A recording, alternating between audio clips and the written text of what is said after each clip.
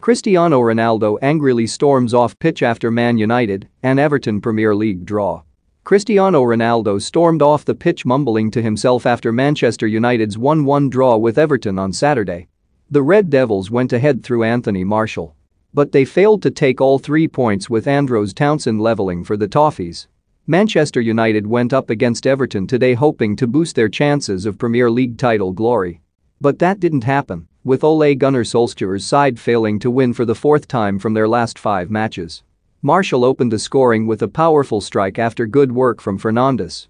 But Townsend then went up the other end in the second half to level, earning a well-earned point for the Toffees in the process. Before the game, Ronaldo was left on the bench in a decision that many United supporters were shocked by at the final whistle. Think you know sport? Test your sporting knowledge with our tricky quiz. He was eventually brought on in the second half, but, on a frustrating afternoon for the home side, couldn't find the net. And, at the final whistle, Ronaldo was angry. The 36-year-old stormed down the tunnel mumbling to himself, appearing to be livid at the way his afternoon unfolded. After coming on, the veteran couldn't alter the game with Everton digging deep to earn a draw.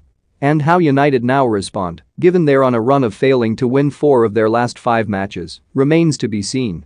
Don't miss Man United set Kane price by Tottenham chief Levy convinced Arsenal make Arteta sack decision. Kita agent calls out Liverpool boss Klopp. Rio Ferdinand has reacted to Ronaldo's anger, admitting it was infuriating at seeing his old side drop more points.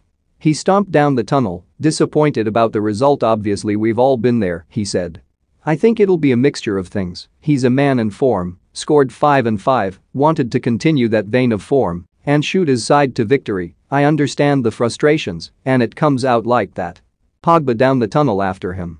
A club like Manchester United with the depth they have in their squad should be able to get the job done. You have to remember the players that were missing in this Everton team today. Neither of their strikers played today, probably the weakest they've been for a while. You'd expect to go and beat them.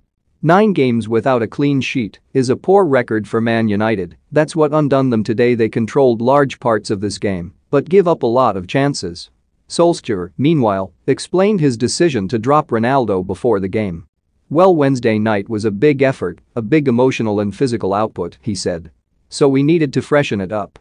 When it's an early kick-off, the start of this game is going to be important, and we've got some very good players coming on as well. It's a team we think is going